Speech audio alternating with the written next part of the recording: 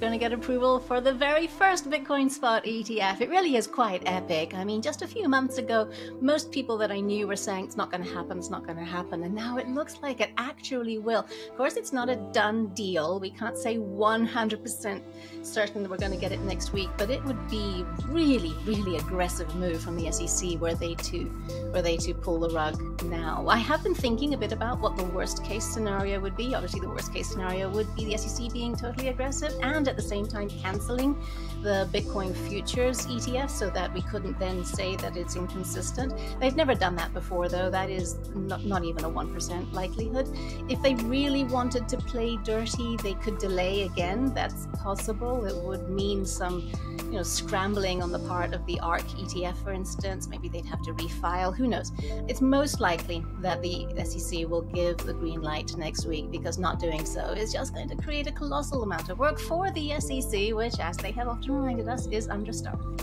Yeah, I was just about to ask what the impetus would be to play dirty at this point. It would be the SEC not having read through all of the documents, having perhaps some internal discussions they still want to have, or perhaps just being thoroughly pissed off with the entire industry. But I'm not saying that the SEC is unprofessional, but that would be the impetus. So the most practical reason would be that they haven't had time to go over the documents. But again, I think that's very unlikely. The most practical thing to do now, the most efficient and the safest politically for the SEC, is just to approve these already. There was a survey out by Bitwise. I don't remember if it was yesterday or the day before. I thought it was really interesting, a survey of advisors. And my takeaway from it was that many advisors are still thinking there is not going to be an approval, but that if there was, they would be very interested in helping their clients allocate through an ETF. What did you make of that survey? We do have to bear in mind that most advisors don't follow crypto. Most, as we saw from the survey, in fact, which is an incredible document. I recommend everyone read it if they can. It shows that most advisors are not interested in crypto. Something like 70% have not allocated clients to crypto, and no, even more than that. Sorry, something like 90% have not, and 70% of those have no intention of doing so. So they're not following this, obviously. Otherwise, a much higher percentage than 40% would believe that we do have one coming. It is interesting that many of them say those that are planning to allocate are waiting for an ETF. Well, there's a solution to that. If I can throw in one more thing about that really interesting document you mentioned there, Tanaya, and that is the most interesting part of that, always, every year, is the barriers to investment. That is the key of this document, for me anyway. And the big takeaway this time is that one of the key barriers, which is lack of a liquid, reliable, exchange-traded vehicle through which to get exposure, well, that barrier is probably about to be removed. And other barriers, such as lack of regulatory clarity, there's progress on that. It's slow and excruciating, but it is progressing.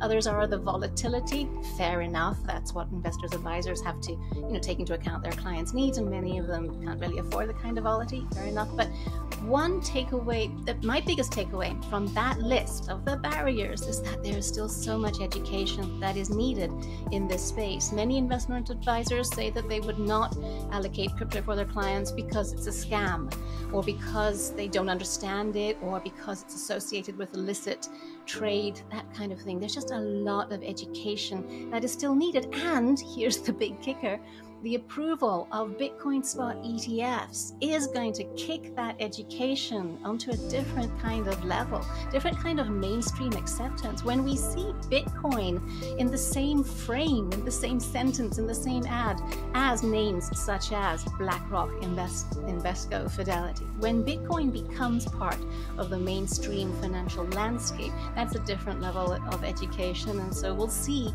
that list probably change quite a lot between now and next year. Let's get away from the ETF for a little bit. The ETF has been a big driver of Bitcoin price. What do you make of the volatility in crypto this week, which was not, Bitcoin alone? It seemed to be kind of a straight line up over the last couple of months. At least that's what it felt like. And then, a little bit more tumultuous to kick off the new year. What do you make of it? Oh, it's welcome back volatility. We'd missed it, to be honest. I mean, the doldrums of the past 2 years, I'll guess. I know 23 was a much better year than 22. Remember before BlackRock filed their application, how absolutely flat and stagnant it was in the market last year. Absolutely, and even after the initial flurry of excitement had died down, volatility's not really back. It's a bit better, but it's not really back. Liquidity is not really back. Kaiko put out their Q4 report recently, which shows that liquidity in terms of market depth has not yet recovered to pre-FTX levels and hasn't really moved that much, even after the BlackRock announcement. Now, this could change once the ETFs are launched, because we do have some very big name authorized participants coming into the market, and it's going to be in their interest to do some market making on Bitcoin itself as well, I presume. So I do think this will change, and that is going to start a whole new flywheel of investor demand. The lack of volatility, contrary to what the Bitwise survey is saying, the lack of volatility for most institutional investors is a barrier. Bitcoin's volatility, to pick the largest currency as an example, it's a feature, it's not a bug.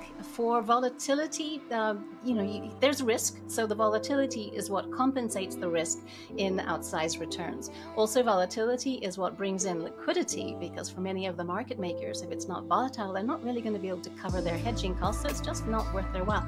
High frequency traders as well, they need more volatility to be able to make money in the Bitcoin market. When they come back, volatility will come back, liquidity will come. We've never seen this much interest from people that don't really know much about ETFs or traditional finance, for that matter. People have become legal experts. I mean, I knew a lot of this stuff from a higher level. I knew some of it, but I've had to get way deeper in the weeds because our clients and just people in general are demanding to understand every step of the process of what's going on here. And it makes sense, really. I mean, people have been trying to launch this thing for 10 years.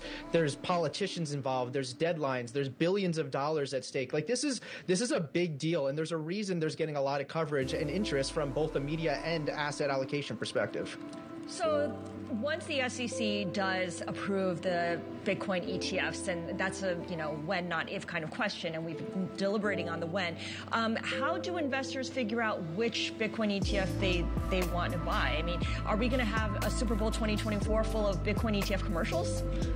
I wouldn't count out Super Bowl commercials for sure. I mean, we've already seen a whole bunch of issuers with their own commercials. I mean, we have Van Eck, Hashdex, Bitwise.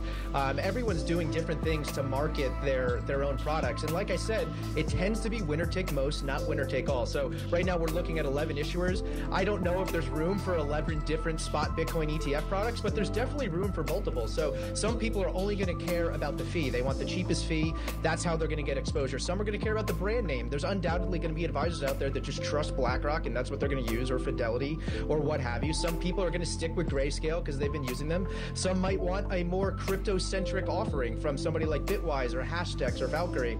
And then there's people in the middle like Van Eck, and Invesco has partnered with Galaxy.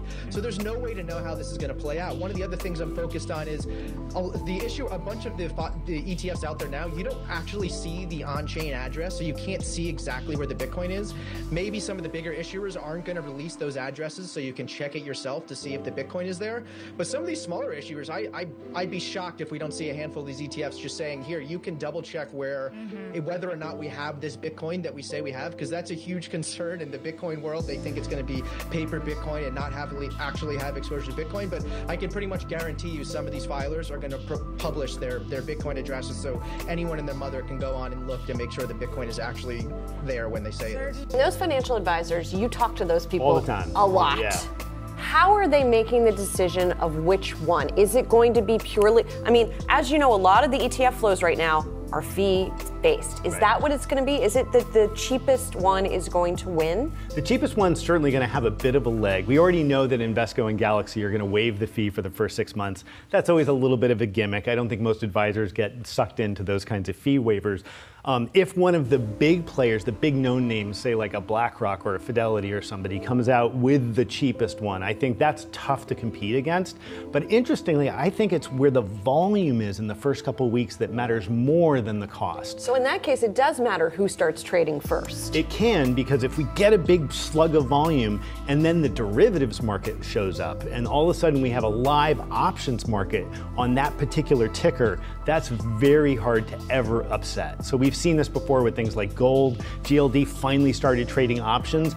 You could come out with the cheapest, best gold product in the world. You'll never pry GLD out of that derivatives ecosystem. Do we know that there is going to be an options market automatically? Like if the SEC approves it, Do they approve it all? Is there then options? So then, is then free it would game? go to the actual options dealers to decide effectively when they want to do this. Now, when GLD got options, there was a bit of a hiccup there about how it was going to be cleared, et cetera. I have a feeling those conversations have long since happened already. Everybody understands that the options market on this is going to be enormously valuable and enormously powerful. I mean, you guys have talked about it a ton of times. People trading zero date expiration options is almost replacing people trading stocks in some cases. I think you're going to see something very similar happen here with Bitcoin. I suspect we'll have a good, clean options chain with real volume on it within weeks on the outside, and possibly within days if somebody's done a lot of pre-planning. Wow. Dave, thank you so much for being on the show today. That was great insight. Appreciate it. Thanks for having me.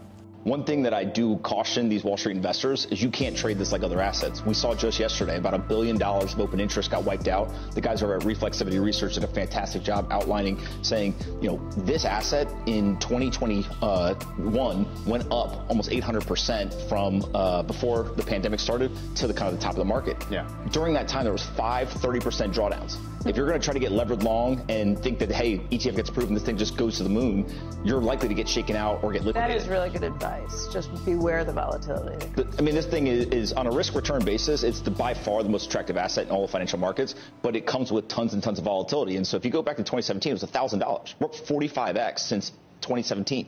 But along the way, we've had 80% drawdowns, a plethora. I can't even count how many, 30+% drawdowns. And so Wall Street is saying, hey, the ETF's coming. Here we go. Now, I do think over a long period of time, Bitcoin's price is going to continue to go up. We're going to have a persistent bid from all these ETFs. Another thing people aren't talking about, everyone's talking about the primary fund flows. So retail or institutions buying this ETF. But actually what we're starting to see now is other publicly listed funds or ETFs are changing their prospectus to say that they can put up to 15% of their AUM in the Bitcoin ETF.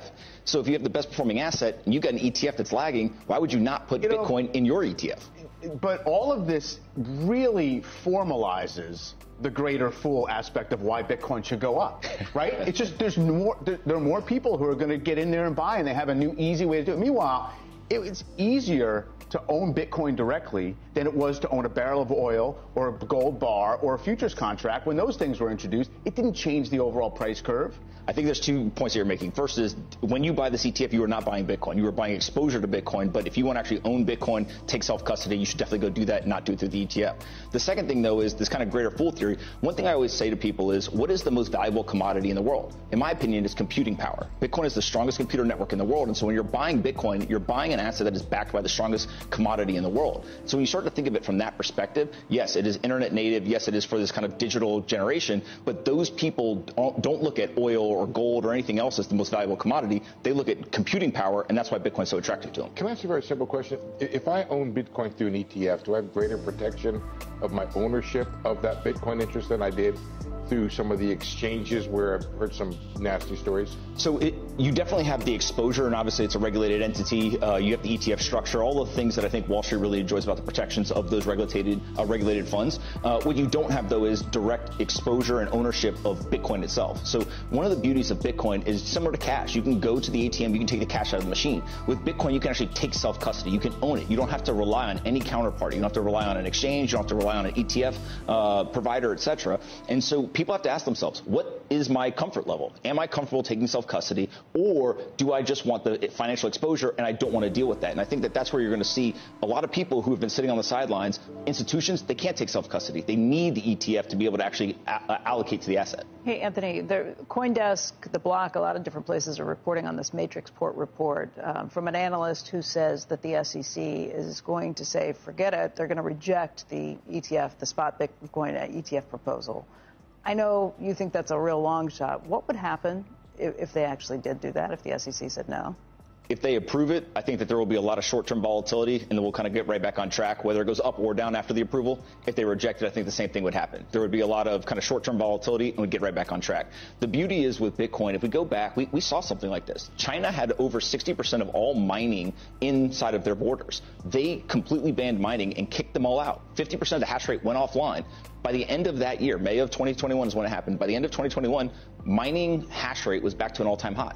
And so this thing is just resilient, it's anti-fragile, and it continues to just do what it was designed to do. But that's true, although the risk-reward, the returns based per unit of volatility you cite, it really depends on the starting point. right? I mean, 2.5 years ago, you were here, you were saying $100,000 really soon, we're going to get there on Bitcoin, and it's been nothing through this inflationary spike and a Fed tightening cycle. I always say, look, at $8,000, right? I thought I was going to 100. It only went to 70. I was off by a little bit, right? But in terms of, I think these directional moves, again, it goes back to there is a lot of volatility here. Yeah. And I do think that the volatility will dampen as obviously ETFs and kind of more persistent sticky holders come into the market.